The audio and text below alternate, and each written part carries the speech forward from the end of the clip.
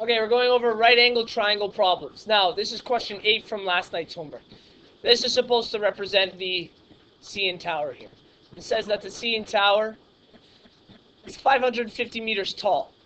It says we're standing on Toronto Island, which means we're 1.13 kilometers away from the CN Tower.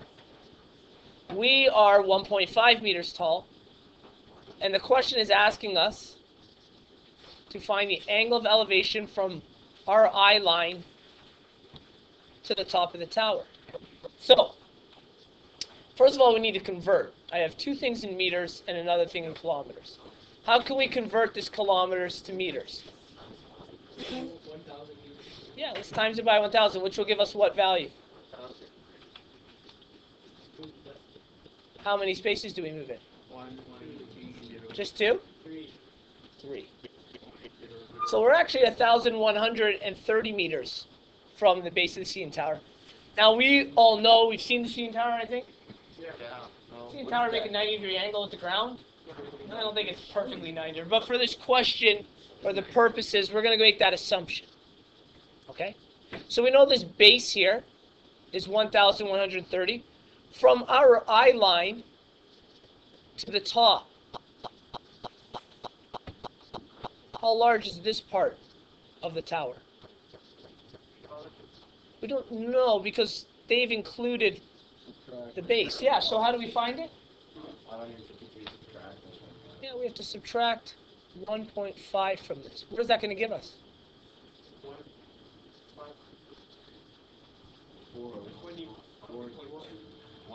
552. 51. There we go. 551.5 meters. Okay, so we just figured out this part of the building is 551.5 meters tall. So I'm looking for this angle. I have the measurement of what side. What would this be in relation to the angle? This is the adjacent. And I also have the measurement of what would this be?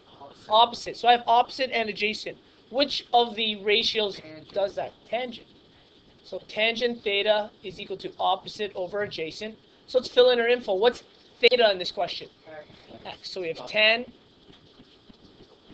x is equal to, what is the opposite measurement? 151.5. And what is the adjacent measurement? There we go. So we need to isolate for x. To isolate for just x, what do? Someone mentioned it before. Yes, we got to bring in tan over, so it becomes the inverse. So we're looking for tan inverse of this value. And you could have solved this value first. It's completely up to you. My calculator works best if I put it all together. So we take 551.5 divided by 1,130. And we find the inverse of this. Inverse tan, 26. Am I in degrees? Yeah, I'm in degrees. So 26 degrees. You can walk across. So the angle of elevation to the top is 26 degrees in this question.